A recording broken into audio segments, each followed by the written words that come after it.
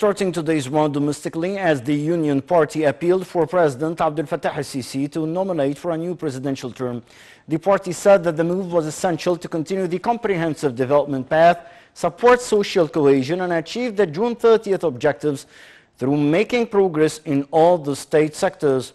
Hummat al-Watan Party also voiced its support to President Sisi to run in the upcoming presidential elections in backing for democratic principles, in continuation of development projects, and in enhancement of Egypt's prestigious status at the regional and the international levels.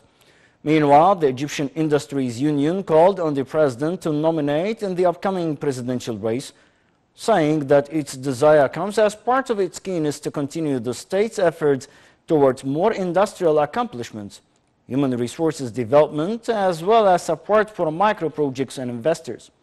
The General Federation of NGOs also held a conference rallying support for President Sisi in presidential elections. On the sidelines of the UN General Assembly in New York, Foreign Minister Sameh Shoukry held a number of meetings with his counterparts. During his meeting with his Malian counterpart, Abdullah Diop, Shoukry affirmed Egypt's stance, which calls for a quick and peaceful resolution to the crisis in Niger.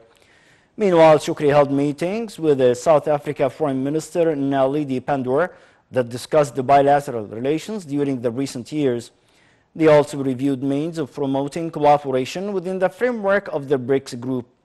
Egypt's top diplomat also held talks with Belarusian Foreign Minister Sergei Alenek. The talks touched on ways to develop economic relations between the two countries, expressing Cairo's welcome to the ongoing discussions to localize some industries in Egypt in cooperation with Belarus. The ministers also exchanged visions regarding recent developments of the Ukrainian crisis. Shoukry also held a meeting with the Polish counterpart where the two ministers discussed development in the Russian-Ukrainian crisis and its repercussions. Meanwhile, Egypt's top diplomat met Israeli Foreign Minister Eli Cohen. The meeting discussed bilateral relations and the development in the occupied Palestinian territories. Under the auspices of President Abdel Fattah al-Sisi, the Interior Ministry launched the 24th phase of We Are All One initiative. The initiative aims at providing various food and non-food commodities to citizens at low prices.